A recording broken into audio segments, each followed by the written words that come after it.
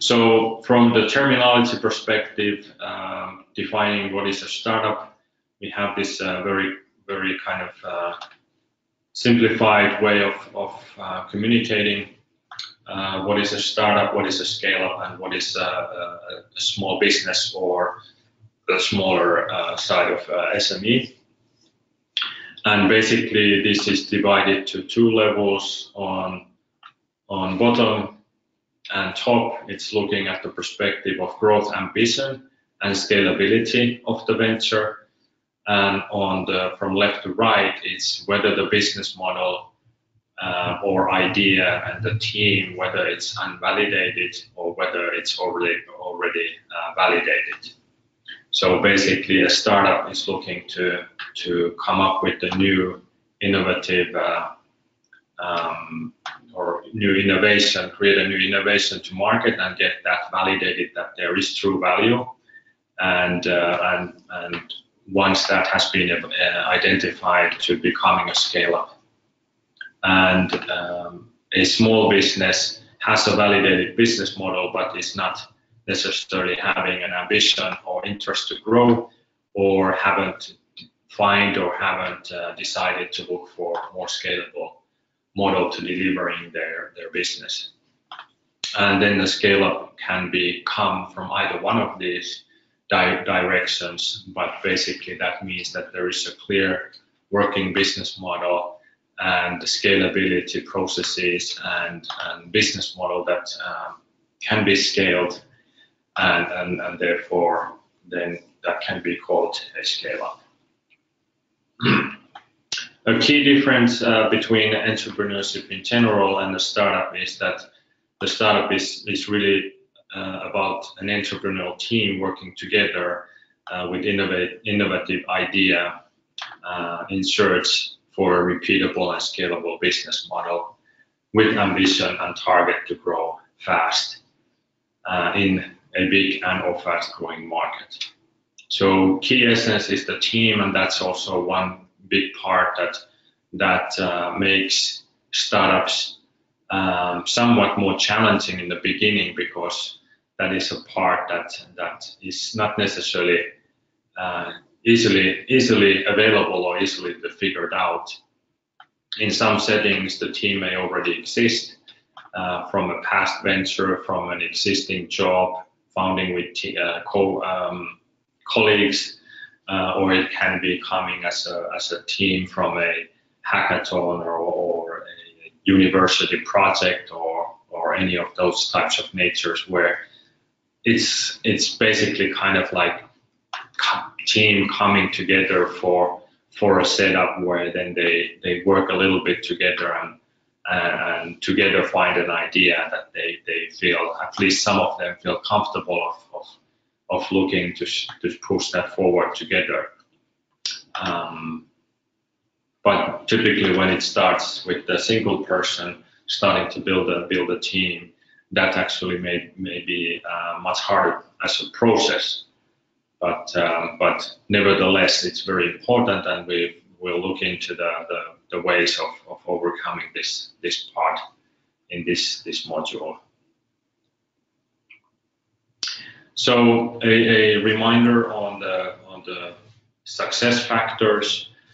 Really, the material that we have composed over the years, we have had this perspective into the importance, and it's also validated with this great research done by Bill Gross, a serial entrepreneur investor in US, out of their own portfolio, and there's a great TED Speak about this topic, and that we also have links to at the end of the presentation. The key part here is to really understand the relevancy of what really makes a difference for the potential success of the venture, and specifically the kind of, it's counterproductive into what typically are on the top of the list when looking at early startup ventures, that more attention should be put into making sure there's a good team and good execution in place. Of course, the timing is most important. It's also one of the most challenging things. We'll also look at the timing aspect in context of the tomorrow's part when it comes to idea and the market side, and then on the idea still is more important than the business model, but at the same time, business model is also more important than the funding.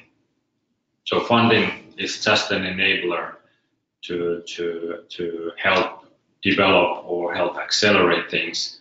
Funding alone doesn't make basically anything happen. The key failure factor out of the statistical perspective is labeled very kind of summarized under premature scaling. Now, if we think about the failure factors in general, we could say that all the failures ultimately depend on the decisions that co-founders make. So that's a big part of the entrepreneurship, is that there is no one else to blame for the decisions made that then lead to the outcome of whatever that is. Deciding not to learn something, deciding to take too much risk, making wrong choice, whatever that may be, but that wouldn't be very helpful in trying to avoid those things. So one of the kind of what premature scaling means is that is not by intentionally or accidentally scaling any dimension of the business too far without taking into consideration all the other aspects that business should also look into and the founders should look into. So too much money, too much customers, too many team members, too much focus on any individual item like product without looking at how these things should be in balance. So basically the premature scaling is that trying to do too much too early in any one dimension. So as we look at the everything in the growth economy context, this is the open standard framework, startup development phases.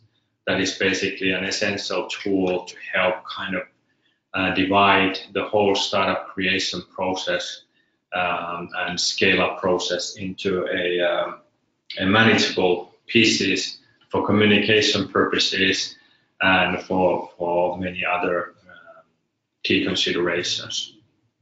So the key here is to see the three main phases that the modules are also divided to: the formation phase, the validation phase, and the growth phase, as well as then the subsegments within each of those through ideating, concepting, committing, validating, scaling, and establishing.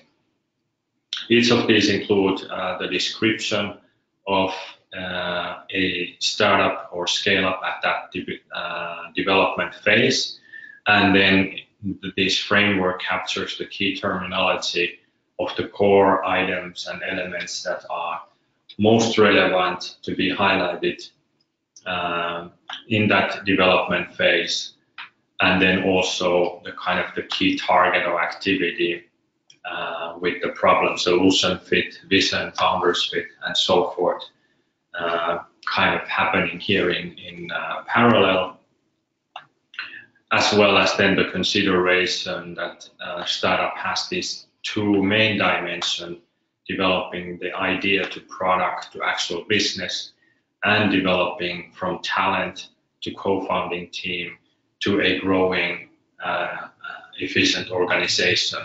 So both of these two main elements should at least be considered to be developed in a balanced manner and not overscaling either side too far along. Also, the formation, validation, and growth give clear. They are like a bigger milestones to pass, and they give clear phase to really help focus on one phase and getting a startup successfully through that phase by focusing on mainly on those items only that are relevant in that phase, and not needing to worry too much of the coming phases, as well as when moving to the next phase, pretty much allowing to almost forget the past and only take the result outcomes from that, but the whole working model, operating model should basically start adapting to the next phase, but not yet to worry too much of the coming phase, but not need to worry about the past phase activities either so much anymore. So this is a very helpful thing to help kind of handle the amount of things that need to be successfully executed in a startup over time, and not need to worry of all of the pieces, while at the same time giving perspective and reminder of the overall journey and what's coming and what we have accomplished so far. A statistical perspective to kind of how this, in the context of development phases, if we think in the startup ecosystem, this is kind of a statistical numbers of how much they're, on one hand, typically, this is not a number from any specific ecosystem, this is mainly the numbers to communicate the conversions happening through these development phases, through these numbers. So these numbers, you could multiply this by 5 or 10, or you could to divide this by 2 and get less numbers, but this just gives the funnel of the typical conversion rates. So if we start with 1,500 ideas in an ecosystem with 1,000 people, this starts to convert into something of 60 vague teams. So if we think team members 2 to 3, you could have something like 120, 180 people. That then, again, the number gets smaller. Usually out of those 1,000 also comes these individuals, single solo entrepreneurs that never establish a team, never become growth ambitious, either because they couldn't manage to do it or they just didn't want to do. They chose more of a lifestyle entrepreneurship or a more small company, and that's more manageable for also for solo entrepreneur. But they can also be teams, of course, but that's less common on that side and more mandatory when it comes to startups.